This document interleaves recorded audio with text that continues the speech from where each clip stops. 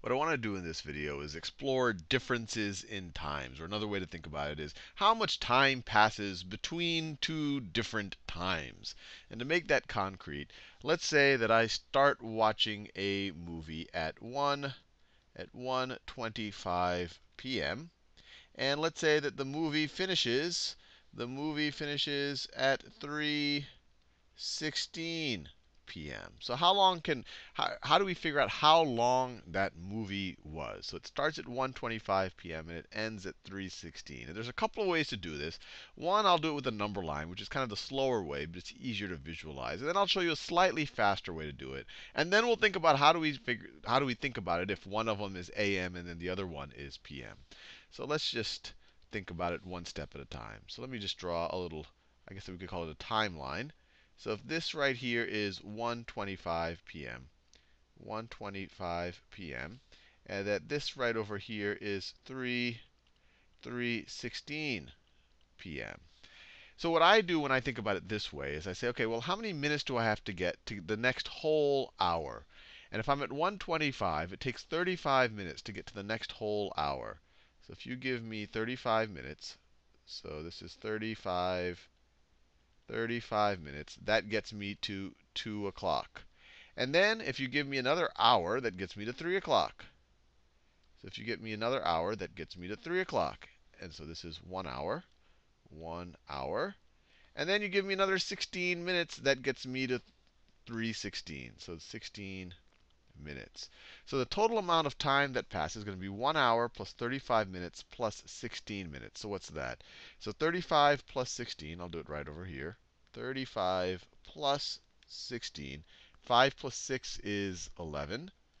1 plus 3 is 4, plus 1 is 5. So it's 51 minutes. So it's 1 hour and then 51 minutes, right? 35 minutes plus 16 minutes is 51. So we get 1 hour, 1 hour, and 51, and 51, and 51 minutes. Now, what is another way to do this? And this way is pretty analogous to when we just subtract numbers. And maybe we do a little bit of borrowing, or regrouping, but the borrowing or the regrouping is different. If I said that we started at 2 p.m. and finished at 3 p.m., you would just say, OK, 3 minus 2 is equal to 1.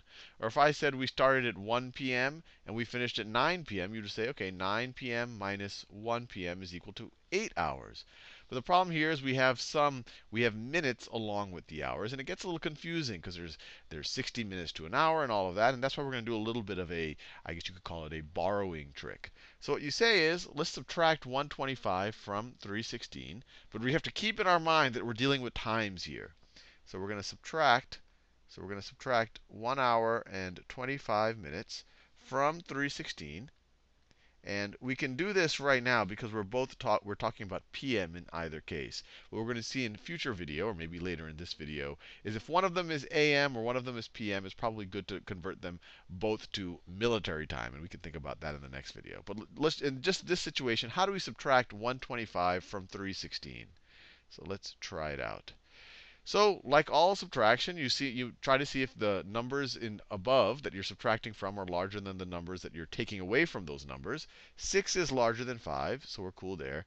1 is not larger than 2. So we want to borrow, or we want to regroup. And we want to borrow from the 3 right over here. Remember, this is 3 hours. So if we were to borrow one of those hours, instead of 3 hours, we now have 2 hours here. What can I add to this 1? So when you do traditional borrowing, since every place is 10 times the previous place, you would add 10 to this place. But since we're talking about hours and minutes, so this is the 10-minute spot, right? This is the 1-minute spot. This is the 10-minute spot. If you take away 1 hour, you get 6 10-minute spots. So what you do is you add 6 to this spot right over here. So you add 6. So if you're borrowing from the hours and giving it to the tens, or the 10 spots of the minutes, then you'll add 6. So you'll add 6. Actually, it should be a 6. We're going to add 6. So it's 1 plus 6 is 7. And now we can subtract. We have 6 minus 5 is 1. 7 minus 2 is 5. That's our minutes. And then 2 minus 1, 2 minus 1 is 1. And we're done. We're 1 hour and 51 minutes. So you didn't have to completely visualize it this way, although this is a little bit more intuitive. Let's do one that crosses the AM PM barrier. So let's say that we are starting. Let me draw another number line here.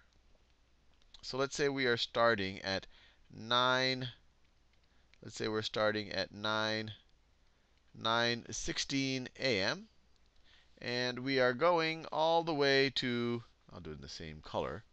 Let's say we're going all the way to 10:15 p.m. Actually, let me do a slightly different one. Let's do 10:17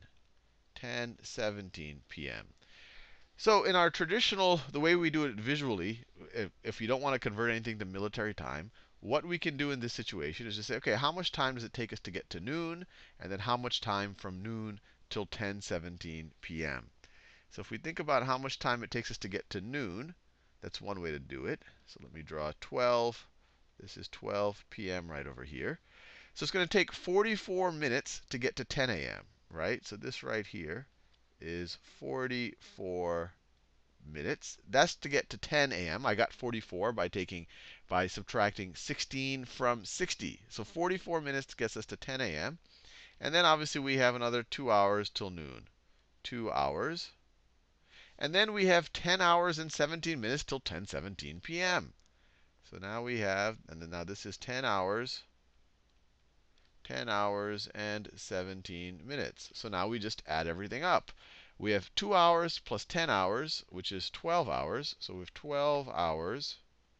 And then 17 minutes plus 44 minutes. So what's that? Let me just add it right over here. 44 plus 17. 4 plus 7 is 11. 4 plus 7, 4 plus 5 is, 4 plus 1 is 5, plus 1 is 6. So we have 12 hours and 61 minutes, which I guess is right, but it's strange to say 61 minutes because we know that this is more than an hour. So 61 minutes, this part we can rewrite as 1 hour and 1 minute. 1 minute. And then we can add this hour to this hour, and we get 13 hours and 1 minute. Now the other way to do it is we could do it this way up here, where we essentially subtract the starting time from the ending time. But in order for that to work properly, we want to convert everything to military time. And it sounds like a very fancy thing, but in military time, anything that is PM, you just add 12 hours to it. And the reason why that makes sense is, and the reason why the military cares about it, is it becomes clear. If I tell you that we're going to go at 9 o'clock, it's very unambiguous that the project or the whatever, the invasion or whatever, will start at 9 a.m.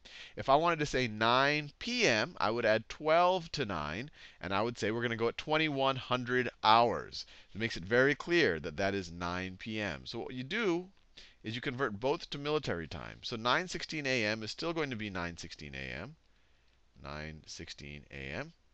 But 10:17 p.m., we're going to add 12 to it. We're going to add 12 to it, and in military time, it'll be 22:17. So this right here is military time. Military time. And so we can subtract the starting time from the ending time now. 22:17, and we can subtract. And actually, I shouldn't even write the AM here. We're talking about military time, so you don't have to differentiate between AM and PM here. And then we subtract.